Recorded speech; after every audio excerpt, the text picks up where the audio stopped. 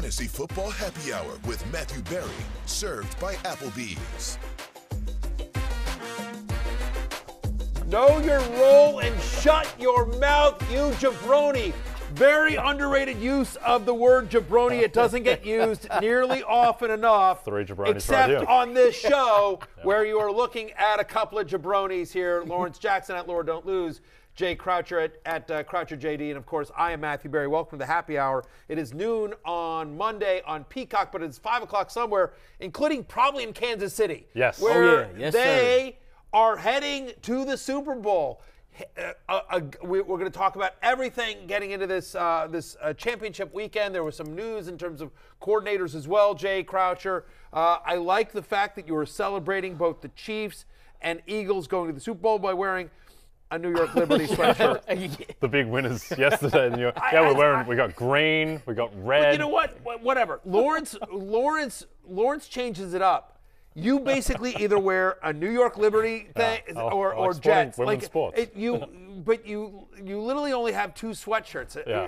Or I feel like Consistency. Consistency, but it's like they're different. It's like I feel like you're like this guy. You moved here from Australia, and you're like the guy in Coming to America, where you were like you moved here from Australia, and you went to like the first like tacky store you could find, and you're like, what do you have? I New York sports fan, and that you like give me 5 of those Liberty things, and give me a couple of Jets shirts. Okay, I'm good. I've got my wardrobe for the season. Wow, I didn't know this was going to be a Jay Croucher segment. I'm just, there we go. Shout out to Eddie Murphy coming to America. Right? Yeah, not the first time I've been compared to Eddie Murphy and coming Right. to America. Listen, Lawrence, Matthew. am I wrong though? was Have you good. ever seen him in a Maybe New York Jets he or just- New York he's Liberty? a big fan of Sabrina I. Yeah, Right. I Who love is it? Sabrina Ionescu. Yeah, I'm all in Sabrina. Yeah. Sabrina and Patrick Mahomes. Those are my two. Right. Yeah, you right. mentioned that it was 5 p.m. in Kansas City. I think it's 4 a.m. and dark in Cincinnati right now. That's also true. Wherever the referees live, where do you think it is? I think it's 5 o'clock there too. Yeah. That was my joke. I was going to say I'm right. consistent with my wardrobe in a way that the NFL referees are not That consistent would've been a better with joke. their calls. But yeah, a lot to get to. Let's start. There were 2 games yesterday. Right. One was barely a game. That was a fake game of football. San Francisco, Philadelphia. We can outsource that one to Munich, London, any other European city I that wants tweeted a game. I said we basically got a London game. Yeah. And, by the way, not my joke. It was Yeah. Damien, our producer's joke. And- but I stole it. And then we had one game which was very much played in America, in Kansas City, an epic, which will be remembered, I think, Lawrence, for all the wrong reasons, but can't be understated how intense of a game that was. Yeah, I mean, I think it was a great game. You know, considering some things, it was blow for blow. You know, you got what most people are calling the 2 top quarterbacks in the league. You know, just when you think the Chiefs are gonna get go away and go on a run, Joe Burrow comes back, hitting Jamar Chase, T. Higgins. It was truly a battle of heavyweights in that AFC Championship, much like we all expected it to be. Chiefs barely covered. You know, that's why the spread was 2.5. And all in all, man, a great game, great finish. Let's look.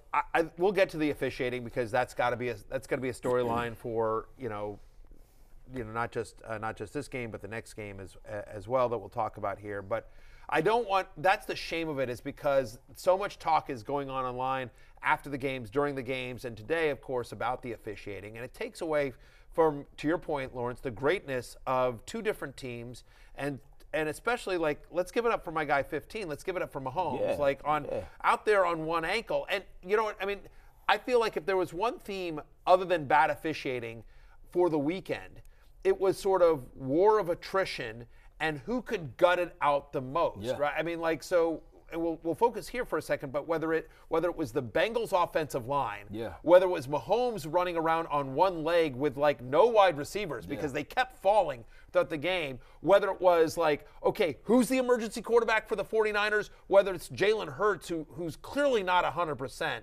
The Eagles are still the healthiest team, I think, in the NFL, but Jalen Hurts is clearly not 100%. It just felt like a war of attrition throughout the day. In terms of teams that could survive with whoever else they had. Mahomes, I thought, again, whether it was a high ankle sprain or whatever it was, like, we thought his season was over when they played Jacksonville. And then he came back and he limps around, and he clearly wasn't 100% in this game but you know what? His arm was, and he made some unbelievable plays in this one. 2 touchdowns, 326, 29 of 43. He just, I mean, as you see the numbers right there, did not turn the ball over.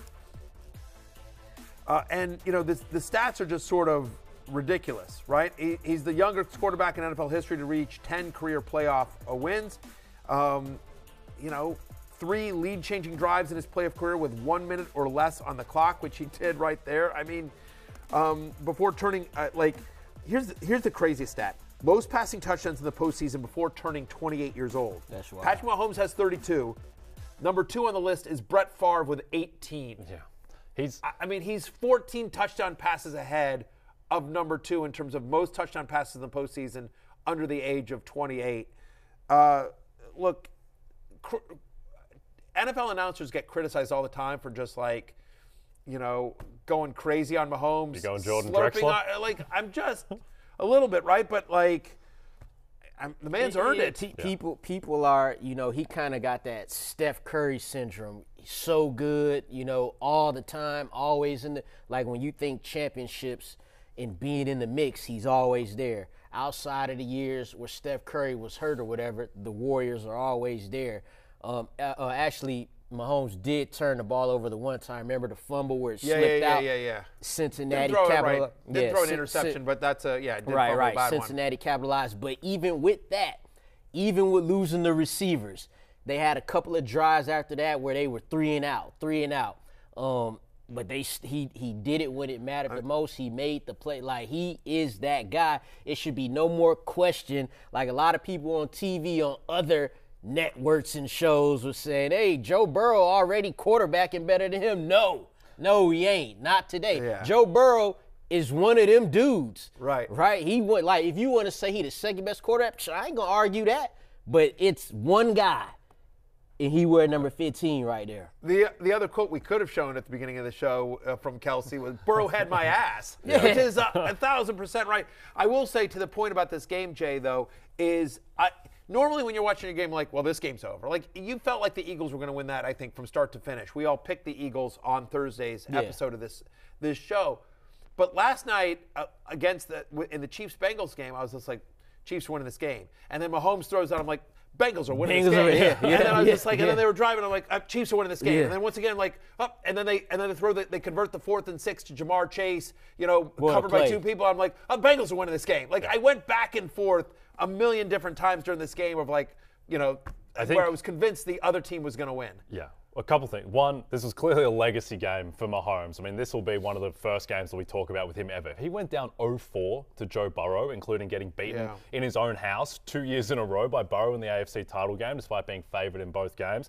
That would have been significant. The other thing that is not really coming across my timeline enough, Kansas City lost like 20% of their starters in the game last night. That's insane. Everyone's talking about the refs. I mean, Mahomes loses Juju, Kadarius Toney, Mecole Hardman. They lose Gay and Snead on defense, and they still get through the game. And by the way, there were questions before the game whether Travis Kelce would play because his lower back tightened up. Justin Watson was inactive for this game as well, somebody that's seen a decent amount of snaps this year. And so that's right. He's out there trying to win with Noah Gray. Like, they're going 2 tight ends, 3 tight ends. They're using Isaiah Pacheco as a receiver. You know, Marquez Valdes-Scantling is now his number 1. Yes. Marquez Valdes-Scantling, who's like a sort of a mid-tier number 4, is like suddenly becomes the best wide receiver in football for, you know, 60 minutes. Mahomes was treating Valdes-Scantling like Derek Carr treats Devontae Adams. Yes. Like, that was all that was left. It was just, if MBS isn't open, then where are we going? Yeah, Sky Moore. The reason that you said it wasn't mentioned on your timeline a lot about, you know, the Chiefs' shortcomings, that's because people don't like the Chiefs. They don't like Mahomes and the Chiefs and seeing them winning. I don't know. I disagree. Hang on. I see so many. No. I'm up here defending the best quarterback. He don't need defending. Here's what they don't like. They don't like his brother. Okay, I didn't want to say that. That's true. They don't like his brother. People like the Chiefs. Yeah, people like Andy Reid. It is people that. like Patrick Mahomes. It is definitely that. They don't. And I'm not sitting here trying to throw shade at Jackson Mahomes or that's Brittany the Mahomes. facts. I'm just like but the fact of the matter is that whether you do or not, the people don't like them. Yeah. People like other than like, you know, hardcore they can't get Chiefs past fans. People do not like those two people. Just in terms of how they presented themselves to America, and so. But yes, so I disagree with that because I think people really like Andy Reid. They like Mahomes. I think people love Travis Kelce. So what I meant to say I do think people like Juju Smith-Schuster. Yeah, they like he's personable. He's also on TikTok. He's somebody on TikTok that you like. Yeah, that's what's crazy to me. All you just mentioned, like, how could you not like these dudes? But like you said, it's like they may like Mahomes, but they might not like him because of. Right. It don't got nothing to do. Like, he don't be out here doing. That was one of the things that showed up on my timeline. What are we gonna have to? What can we deal with better? Like for the next 2 weeks, can we deal with like Eli Apple and Mike Hilton?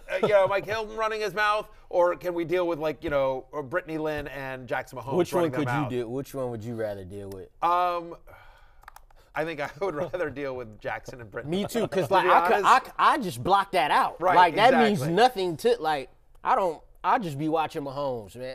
Nice little holding call from Eli Apple.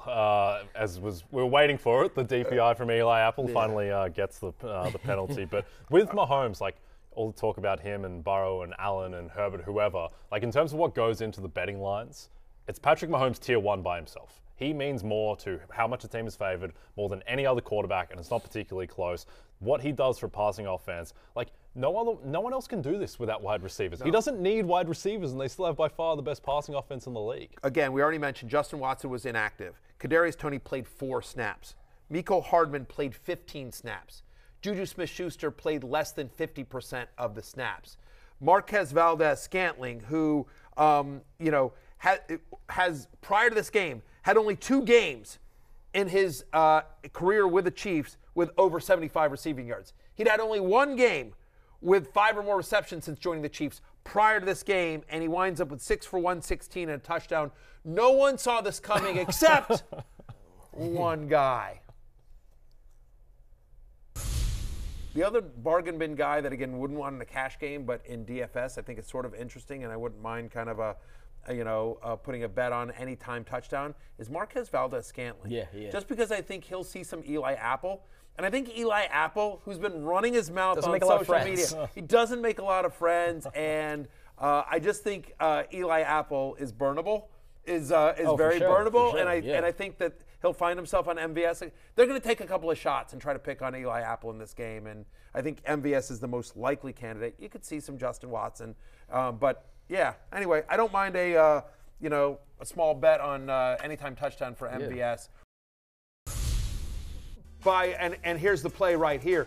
By anytime touchdown, by a small bet, I meant thousands of dollars. Plus 333. Yeah, plus 330. Anytime touchdown there. I wish our editors, when they were playing that back, they could have cut out me mentioning some Justin Watson. Yeah, I'm about to say that's the meat. That's the meat of it. Right. I think he was a healthy scratch there.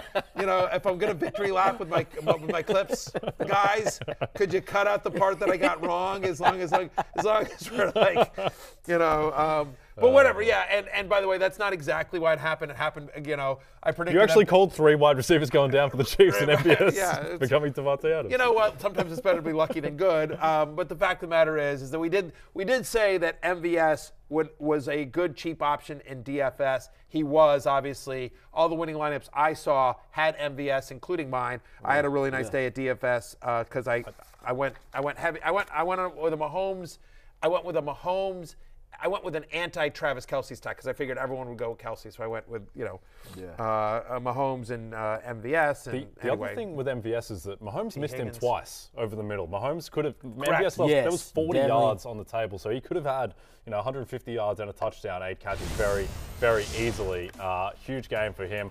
Hopefully they won't be so dependent on him in the Super Bowl if we assume that they'll get at least a couple of guys back. But yeah, MVS was the story last night. Yeah, and by the way, I just want to give the kid credit just because he is somebody that has been maligned over the years, whether it was in Green Bay or since coming to Kansas City. He doesn't earn enough targets. He's somebody that he's just a sprinter. You know what I mean? He's a go route and that's it. And the fact of the matter is that when they needed him the most, a game in which, hey, everyone is like, it's you. And we got no one else, right? You're the only guy. He stepped up. He stepped up and he produced in clutch moments, and he made some great catches as well. And, people were yelling at me on Twitter because I was just like, Mahomes made this one great catch, MVS did, where he had to twist to the other side and catch it up in the air. Bad throw. And Romo was talking about how great a throw it was from Mahomes. Right.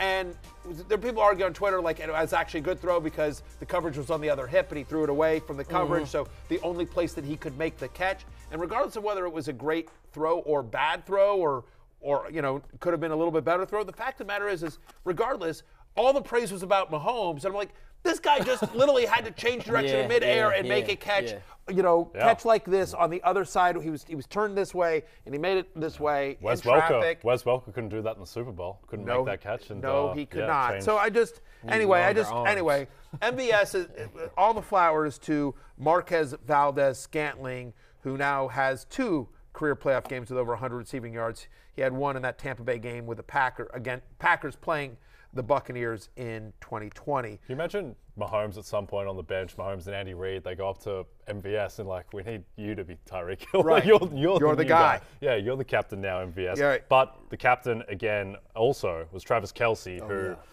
just did what Travis Kelce does, goes 7 for 78, touchdown. I think the play we'll remember most, though, is the failed hook and ladder, which honestly might have set hook and ladder plays back 50 years. Yeah. Because as we take a look at the play now, I don't know why teams don't do this more often. Maybe they don't do it more often because of what Kelce just did there, and the poor. But by the way, but honestly, with a better flip, and it's just low. But if that hits him in stride, McKinnon's got a touchdown there. It's such a bad throw. They feel like you would have practiced that more. They need rugby training. Bring him in from Australia, Matthew. Right. I mean, it was a good play, him just catching the ball a couple yards beyond the first down. So luckily that didn't end up in a turnover for them. I just like the fact that Travis Kelce playing with a bad back in a game in which he goes 7 for 78 and a touchdown. He ties Rob Gronkowski for the most receiving touchdowns by a tight end in the playoffs in the NFL history. And has scored at least one touchdown now in 11 of 17 career games. Just unbelievable game from start to finish for Travis Kelce, playing with a bad back. After the game, he's the MVP. He calls out the mayor, calling him a jabroni, Burrowhead my ass, whole thing. And what Jay Croucher decides to focus on is whatever, a failed hook and ladder, just a slightly low throw on the hook and ladder. There's 8 billion things you could say positive about Travis Kelce, but this one, the Australian a-hole over here, come on. I was about to start talking about how he's 34 years old, bad back, and they doubling him. He can't run no faster than the 4.9 in the 40, but he always open. Always catching touchdowns. I mean, a lot of people would say Gronk is the GOAT at tight end, but I want to know what Travis Kelce got to do from here on out to be the GOAT, because that boy be balling. Did he get a little carried away at the end, Lawrence, with the game to win the Super Bowl? Did he get too carried away? Are you happy with that? You talk about on the stage. Did he go a little bit too much? Hell no. I mean, that's Cincinnati Mary. What are you talking about? Come on. He did not, and I'll tell you why. Because all he's doing is he didn't say anything about Philadelphia. It'd be one thing if he's saying because what the Cincinnati mayor, I don't know if everyone saw what the Cincinnati mayor did. Yeah. The Cincinnati mayor made a proclamation basically saying that they wanted to investigate what paternity suit, because there might be that Joe Burrow might be Mahomes' daddy, right? I mean, he was just he declared this whole thing, and that he was going to content. and that he was going to Burrowhead. I mean, the whole the that mayor did it for the Bengals. That did it for the Bengals. And I'm just my point is, Travis Kelce, if you talk the talk, you must walk the walk, and the Bengals did not walk the walk. They didn't ask the mayor to do that. Yeah. Right? Yeah, we ain't putting this on Joe Burrow. Right. We like Joe Burrow. We like Joe Burrow. But honestly, Eli Apple, popping off on Twitter the way he does, and Hilton talking about Burrowhead. He's the one who coined Burrowhead. Anyway, I think Travis Kelce is completely justified in calling the mayor a jabroni. The mayor is a jabroni. He is a jabroni. And I feel I've said this before. I've said this before on my old show. This was a running joke on my old show. But we should turn now to Cincinnati here and just talk about the fact. I always say Bengals fan. What happens when you root for the Bengals? You get boned. You get boned, right? And I feel bad for Bengals fans. I have for years and years and years. They constantly, they got boned by all the Andy Dalton years and now I feel like they kind of got boned by the Cincinnati mayor, and right, because like, dude, you ain't out here with us, and I feel like they got boned by the refs. Like you hate, like, that's what sucks is, right, the Chiefs put on an epic performance, right, and Mahomes just like gutting it out. And again, they were down 7 starters, right? Five starters and another one who's less than 100%. And but we have to talk about the officiating. Yeah, I mean, as someone who is heavily invested financially in the Chiefs, yeah, and we've got our Super Bowl tickets from Vegas. That I went to check how much money we're making if the Chiefs win. And as I was watching that taking game, more of BetMGM's money, baby. I was thinking like, oh, that's a nice thing that happened there. Oh, right. We get the 3rd and 9 play. We get to do that again when they wave the play dead. That there were just so many bizarre moments. I've never seen that before. Well, we're just going to do a do-over. Yeah, what? We did the whole play. They ran off the field. Is this a playground? Yeah. Oh, no, apparently no, it's the AFC Championship game. Like, it's literally like, that's the kind of thing like you're playing flag football with your boys in the backyard. And even then you want to call for a do-over and half the group is like, nah, man, we ain't doing a do-over. Like, what are you doing? How is this a first down? That's not a first down. Right. When he reaches out. This is for those listening. This is the MVS play where he extends. Should have been a fumble ball, as well. But as we talked about, like, as far as I'm not an officiating expert, except I know what's bad when I see it. Yeah. Like, right. I don't believe the goal line. Thank you. It's not the goal line. That's the part. It's where the knee goes down. It's where the knee goes down, and so. He's got, but he brings it back in. Right, he brings it back in, and like you get like, think about this: like a guy runs, and then he like suddenly reverses 2 yards and gets tackled. Yeah. That's where the ball. It's not where it's not college where you get forward progress. No. It's where you're tackled, right? I mean, am I wrong on this? Like I think it's the fact that had he landed the ball down and that's where it finished, but the play didn't finish there. It finished with it back in. Right. I didn't pulled understand it back that. in, like his knee's not down. When he reaches, if he had reached to the first down and his knee goes down, then okay, that makes sense. But when he pulls it back in and then he gets tackled, right? That one was a weird one to me. The 3rd and 9 one, I think that one's the worst. The fact that Frank Clark didn't get called for roughing the passer in the end zone on Joe Burrow, where he takes 3 extra steps and then three extra steps and pushes Burrow, and that's clearly. And listen, I'm actually okay with them swallowing their whistles in that particular case, because it's like it's a late game and you don't want like them to extend the drive. Okay, fine.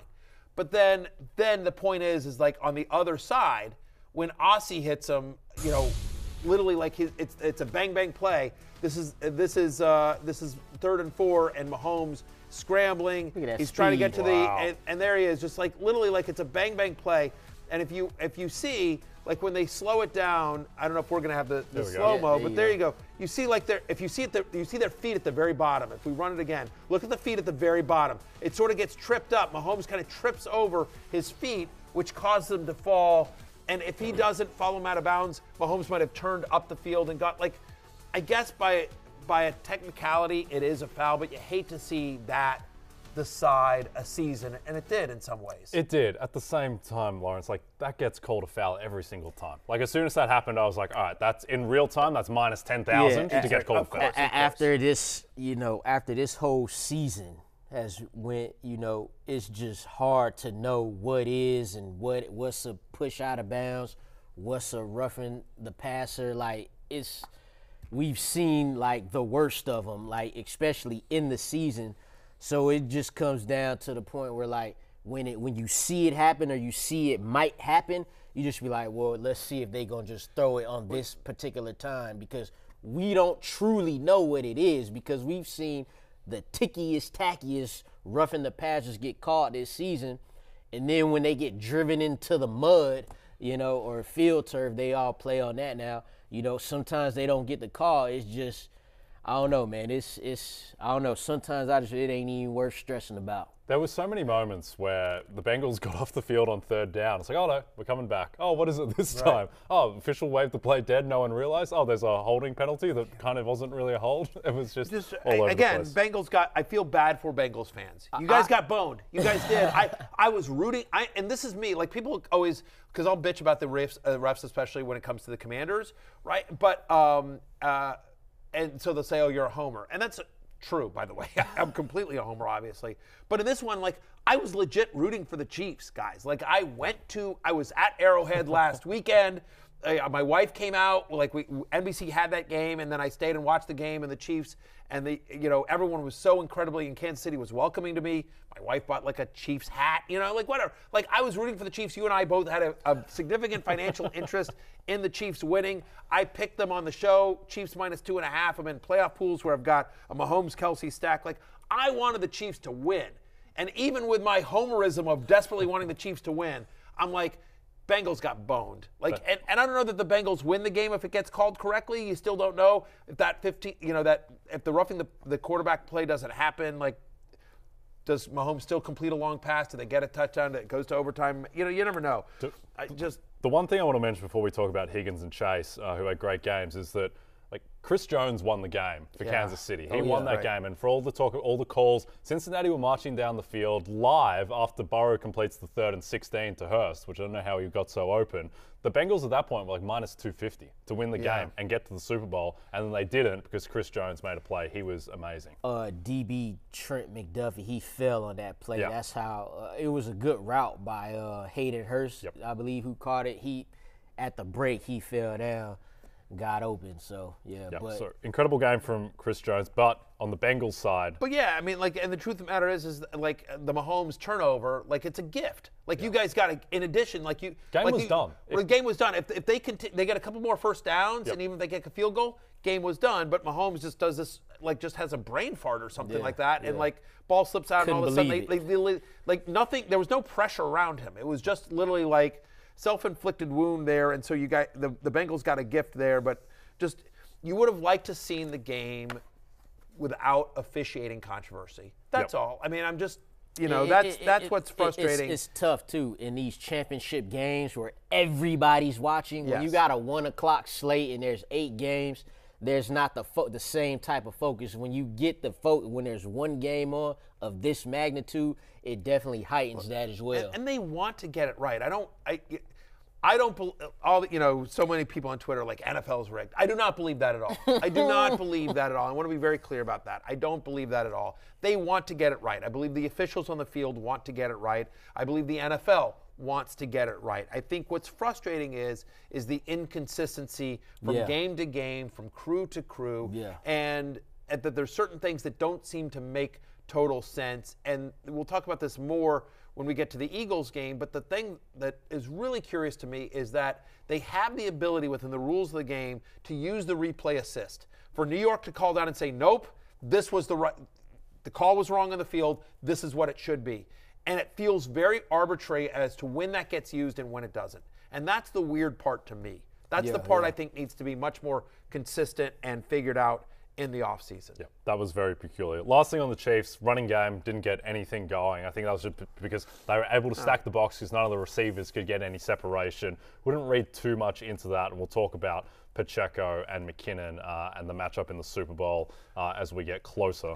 They just couldn't get anything going, so I think they just felt like they had more strength with Pacheco, and he was just on the field, and then credit the Bengals pass rush for getting into it. So there's a lot of just kind of dump offs to Pacheco, who set a career high with 5 receptions, I believe. On the other side of the ball, it's weird, right? I mean, Samaje Perine actually the more effective runner than Joe Mixon. Perine 5 for 22, Mixon 8 for 19. Both of them catch 3 balls in the passing game, but they just didn't get much from any of their running backs here. Credit the Chiefs defensive line here. Higgins finally had a nice game. Yes. He's been kind of quiet throughout these playoffs, but 6 for 83 and a touchdown, leading the team in targets as you see it there on your screen. And then Jamar Chase, 6 for 75, and for me, the biggest play was that, they 4th and 6. Yeah. I mean, that was one where I was like, oh, the Bengals win this game. Yeah. It was 4th and 6, and they go for it. and just an unbelievably ballsy call and throw by Burrow to throw into double coverage, and Jamar Chase comes down with it. Yep. I believe this is the play right here. Yep. You know, he's basically throwing from his 50, and he gets it down to the 6. Yep. Jamar Chase does. Like, I mean, just an unbelievable catch throw. Really impressive. Maybe Kirk Cousins should have thrown that ball to Justin Jefferson at the end of the Giants game. Maybe just put it up in double coverage. Doesn't matter. Give your man a shot. Cut to Kirk Cousins. You know, it's been a couple of weeks since the playoffs are over. Everything sort of died down. Let me just tune over to Peacock, see what's going on, you know, and all of a sudden just Australian guy in a New York Liberty hoodie. Yeah, some guy with an Australian accent and a New York Liberty sweatshirt is taking shots at me. Why am I catching shrapnel? I've been out for 2.5 weeks. The hell? All right, on that note, we're going to go to break. When we come back, we'll break down the NFC Championship game, the greatest game that Munich never saw. Yeah, credit to the Chiefs. Credit to Andy Reid. Go Chiefs.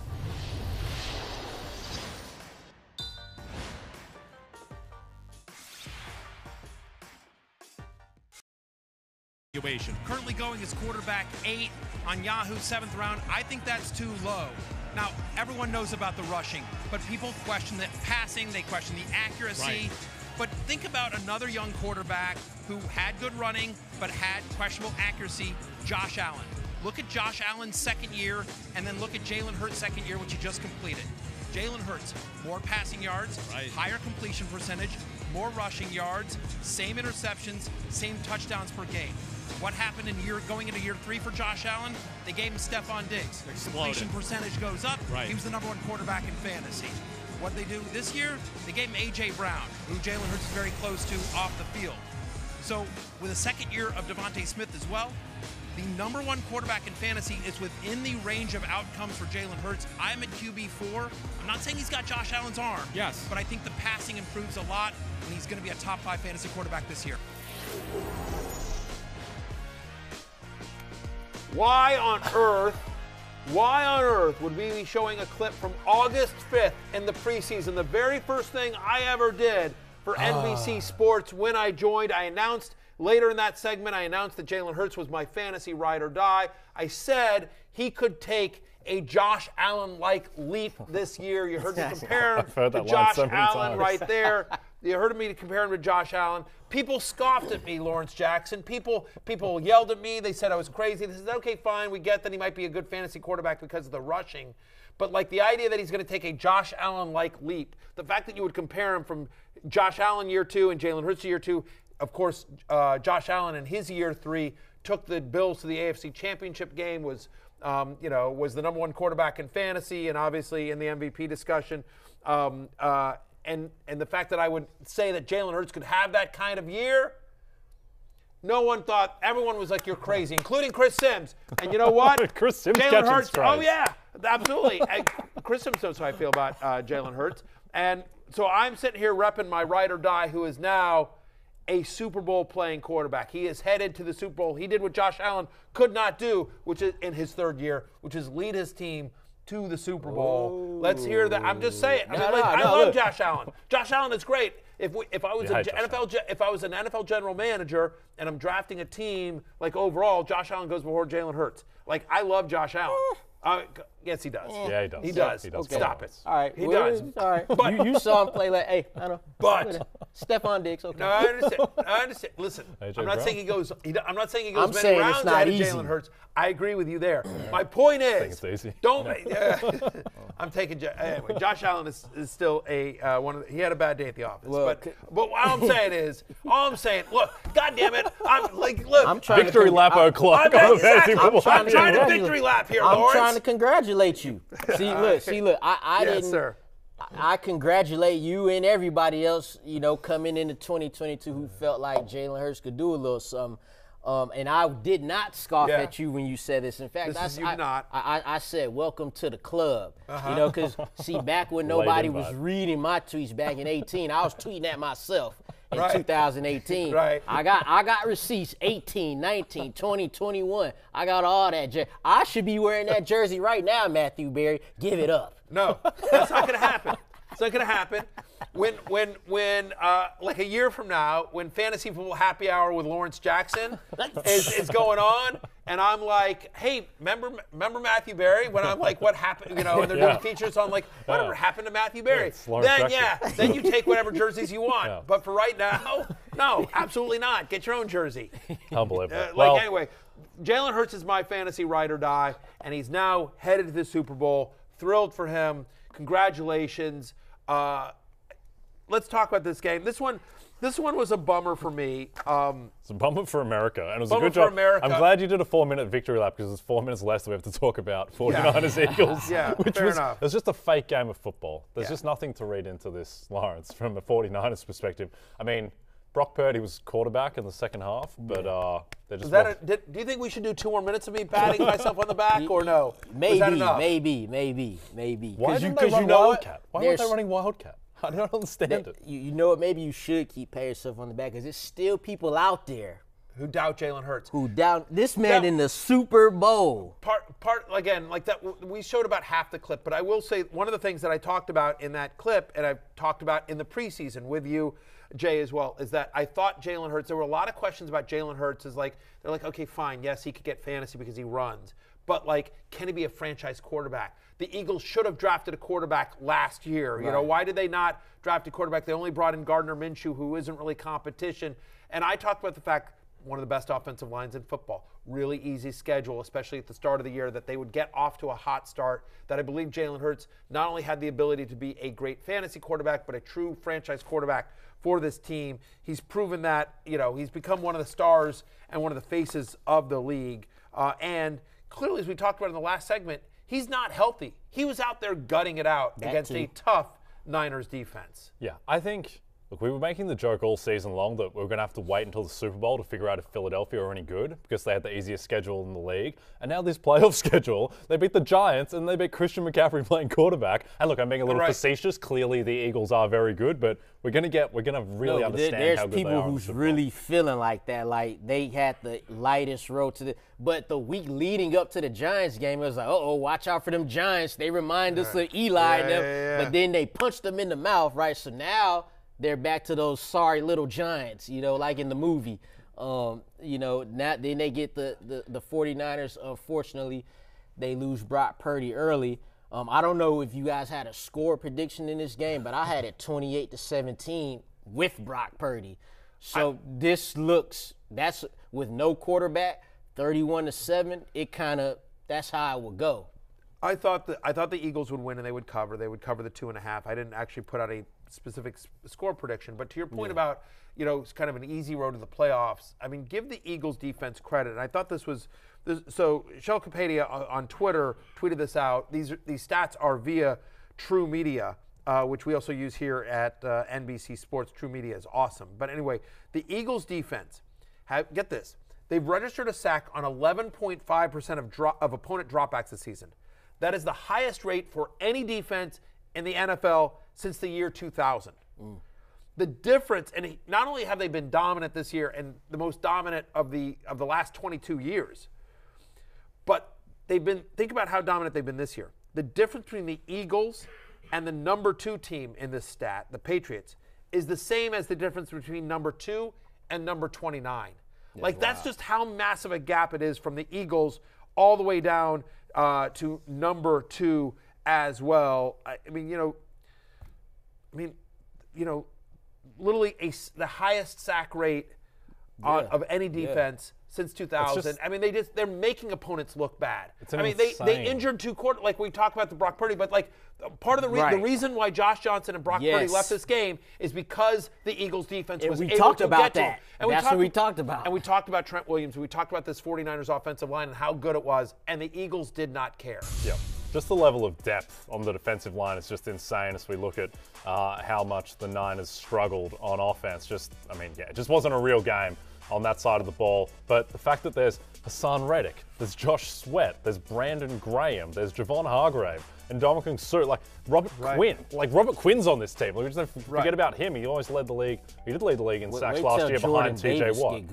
Yeah, wait till this guy. It's just insane across the board. But I think, to me, the most material thing that comes out of this game as we look towards the Super Bowl is that Jalen Hurts does not look right. And he was wincing every time that he took hits, and in a way that, you don't normally wince, that he doesn't win. He was in a way that I would have winced. Yes, it was like Matthew Berry out there taking hits from Nick Bosa. But no. I mean, those are the kind of wince that, like when I'm stuck in like a crowded elevator. Yeah, like those are the kind of hits that I take that I can't. My soft, doughy body can't take. But yes.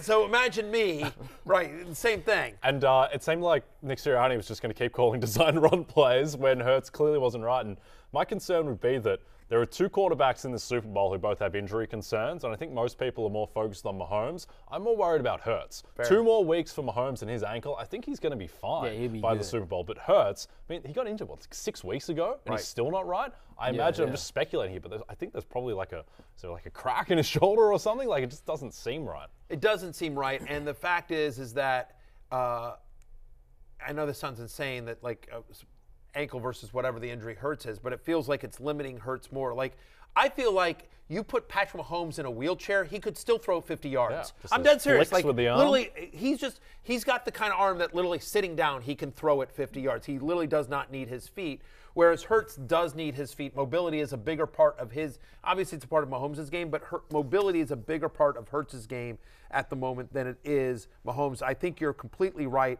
about that. They are going, if the Eagles are going to win this Super Bowl, they are going to have to run the ball effectively, and give them credit, because the Niners' run defense came in here and they were one of the best in the NFL, and they ran all over them. Miles Sanders, 11 for 42, right? Gets the 2 rushing touchdowns. Boston Scott, 6 for 21. Kenneth Gainwell, 14 for 48. Like, they ran effectively with each one of their guys. And it seems in the second half they sort of limited Miles Sanders and kind of went more Gainwell and Scott. But that is just an absolutely huge hole on both touchdowns. He's just not touched. If you could see these runs, you see the linebackers holding. That's the effect of a player like Jalen Hurts. They have to wait to see what he's going to do, and that creates those situations. Boston Scott doesn't get touched until he gets to the goal line. We're looking at it saying, this is the Niners' run defense? Yeah. Meanwhile, Christian McCaffrey's touchdown, he had to run through 4 different Eagles defenders to get to the end zone. Sanders does not get touched on his 2 touchdown runs, and Scott doesn't get touched until he's basically at the goal line. Yeah, I will say, none of they weren't efficient on the ground. All these guys average under 4 yards per carry, but a lot of that was because they hung up tools in the second half, and they just and the Niners knew they were going to run every play. When they needed to run, particularly in that second quarter, when the game started to get a little bit dicey after that McCaffrey run, Gainwell broke some. Those 4 guys, Gainwell, Sanders, Hurts, and Scott, they all broke double-digit yard runs, which was key. And Jalen Hurts gave you enough on the ground. It didn't start off good for him in the ground, but the hope is that with the 2 weeks, both quarterbacks, Mahomes and Hurts, will get a little more healthier. The good thing about Hurts is we haven't heard that it's gotten any worse. So, I mean, if he could give you this, with a little bit of more passing, they didn't have to pass much in this game, then, I mean, you'll take that in the Super Bowl. Yep. My concern, Matthew, is mostly around the wide receivers for Hurts, with Smith and A.J. Brown, where it just didn't seem like he didn't have the feel or the velocity on those deep balls, those go routes that he's so good at all through the year. He destroyed the Giants in that first matchup with A.J. Brown and Devontae Smith, and as a result, they did nothing yesterday. He a couple of different times he had A.J. Brown open deep. A.J. Brown had beaten his guy, and he just needs to be hit in stride, and that's either a touchdown or a very long reception, and Hurts just overthrew him. Just missed him. Also, too, shout out to Charvarius Ward. They were testing him. And A.J. Brown beat him once, and Jalen Hurts missed a throw there. But they were testing Ward, and, it seemed like he was covering 9 go balls, and he answered the bell. Yeah, no, he really did. Devontae Smith had to make an unbelievable catch on one of them to get deep, and then it actually, catch in quotes. You're absolutely right, Lawrence, because here it is. Now that play was wild. So this is I think this is the best example of I don't understand when and how they use, the replay assist. That, though, right? I mean, Smith makes an unbelievable play all the way down to the 6-yard line, but.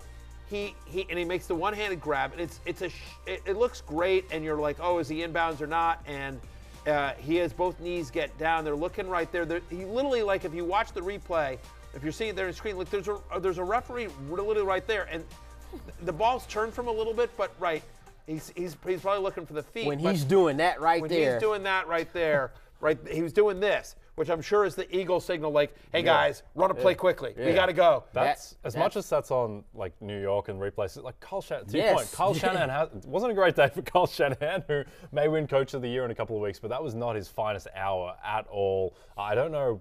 I mean, it was just they were on a hiding to nothing in the fourth quarter, the second half. But still, well, but it's also, by the way, like they call it a play. It's tough to use a challenge that early. Sure. That was very early in the game. I think that was the first drive, Yeah, right? first And drive. it was the first drive, and so you're just like, and it looks good because again, I don't know. That's a tough one. But again, like that's my point about replay assist. Like on sometimes they immediately buzz down, like we're gonna take a look at that. And it turns out, nope, you don't need to waste a challenge on it. We're reversing it.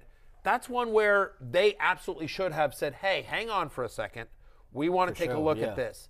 Like that feels to me, like what the hell do I know? But feels to me that like replay assist is built for literally a play like that, where the referee can't see it because Smith's back is to the referee, so whether the ball hits the ground or not is hidden from the referee that's right there. He's looking to see, okay, he came down with a ball, he sees him catch it with the one hand and comes down and both knees are in bounds, okay, great.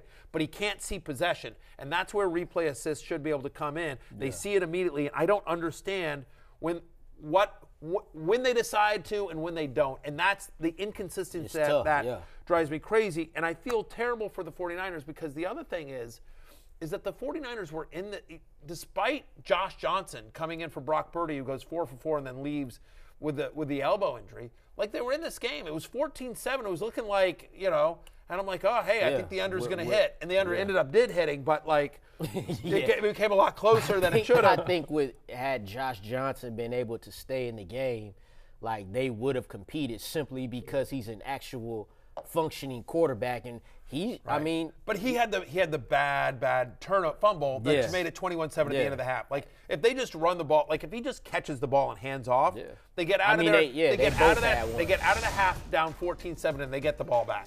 Yeah. And here's the play. Like this is just so that this is the play where Josh Johnson gets injured, and just that's the pressure. It's the pressure.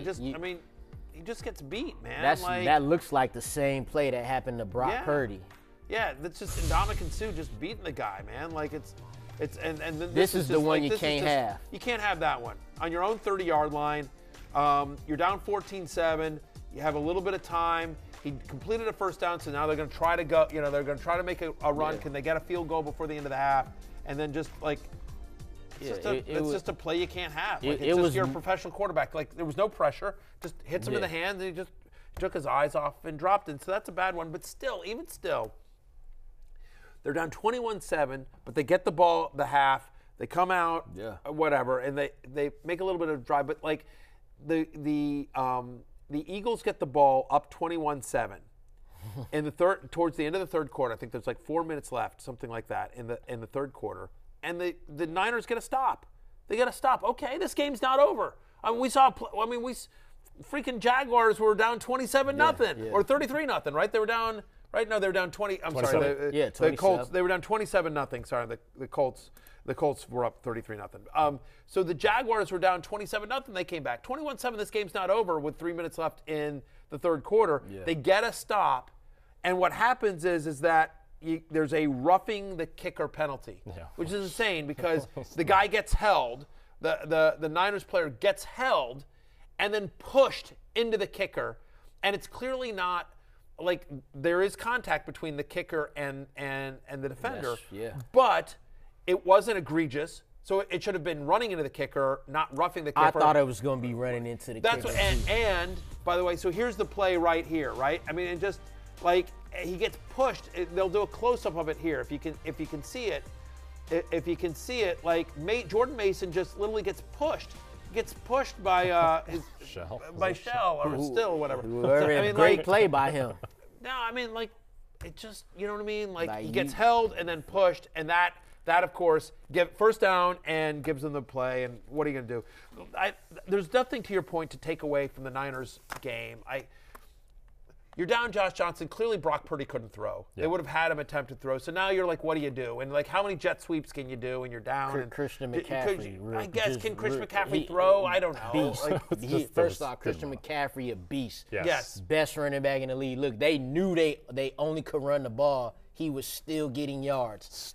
He was. Still goes 15 for 84 on a touchdown. But I don't think you can take anyway, Anyway, what sucks is because the quarterback situation in the Niners was so bad that everyone sort of lets the officiating off the hook in that game. But I would argue the officiating in the Eagles-Niners game was even worse than it was in the Chiefs-Bengals game. By the way, the guy in charge of the officiating was John Hussey, who's the guy, remember, like, I forgot to bring it out, but you remember, like, the Giants-Commanders game? And everyone's like, oh, I put this out on Twitter. Gotta break. They're so like, oh, Barry, you're still bitter. I am still bitter. But you know what? Like, it's still a bad call. Yeah, like, how did John Hussey get a playoff game? All right. How did John Hussey get a playoff game? How did he get a championship Giants game? Commanders still talking about it. All right, we're going to go to break. When we come back, the coordinator carousel in the NFL. Curtis Samuel's literally being hugged, and John Hussey said after the game, it was a judgment call. Stop it! He's being hugged!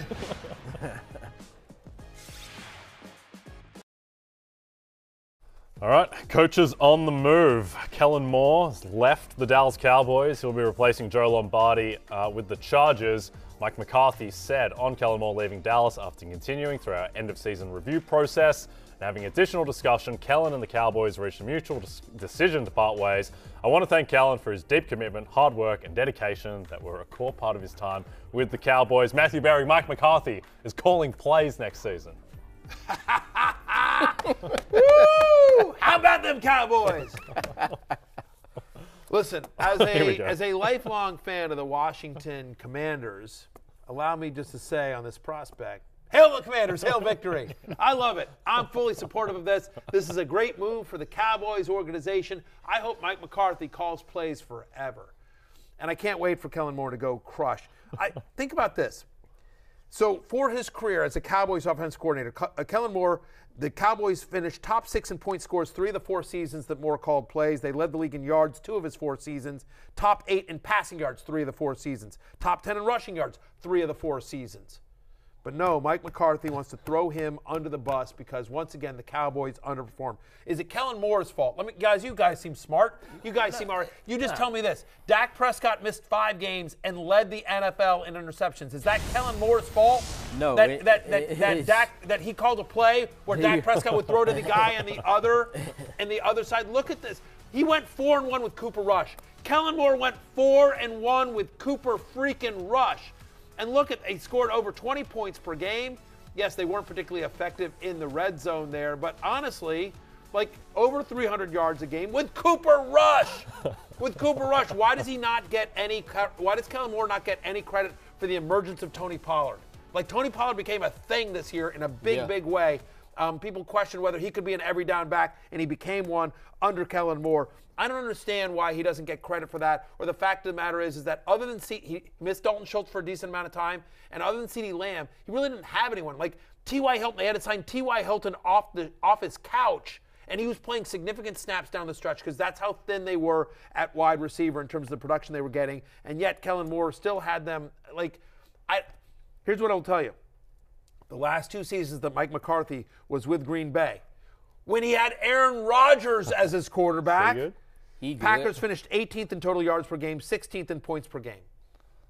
Like, middle of the pack with Aaron Rodgers. Then Aaron Rodgers won 2 MVPs. As soon as he left. After that, this might get scary now that I'm thinking about it. Yeah, not exactly walking in the footsteps of Giants either, with Kellen Moore replacing Joe Lombardi, who I think is 0% approval rating. Just last one quickly. Right. Dolphins hired. Kellen Moore's I don't think it's been official yet, but Kellen Moore is expected to be the new offensive coordinator of the Chargers, which will be exciting, I think. That's a good move for all those guys. Dolphins also hire Vic Fangio. He'll be the highest paid coordinator in the league, managing their defense. Dolphins are going to be scary next year, I think. Xavier Howard gets healthier, a full year of Bradley Chubb. Tua, a huge question mark, but huge upside on that team. He's an unbelievable, defensive coordinator. What do you think this does to the betting marker in terms of Dolphins' futures? I mean, they're going to be right there just behind the Bills in the AFC East, but they're a team that can certainly get to the AFC title game. All right, we're going to go to break. When we come back, we'll talk about the early Super Bowl line and the best bets in the game.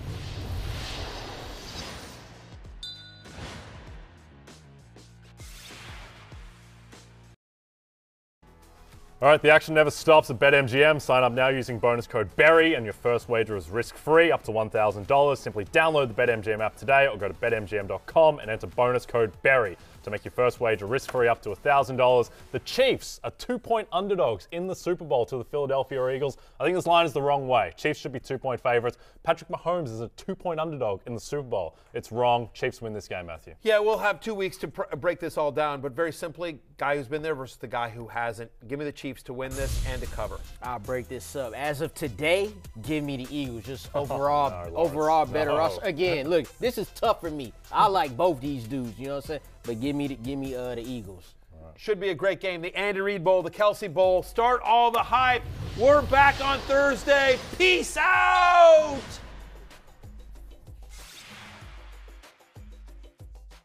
Hey, it's Matthew Berry from NBC Sports and Rotoworld.com. Just want to thank you so much for watching what you just watched, or at least being too lazy to click out of it after the autoplay just kept it going. So either way, thank you so much for just letting it scroll by your screen. And now I'd like to ask you respectfully, please subscribe to the NFL on NBC YouTube channel for the latest NFL news, fantasy headlines from Rotoworld, and betting analysis from NBC Sports Edge.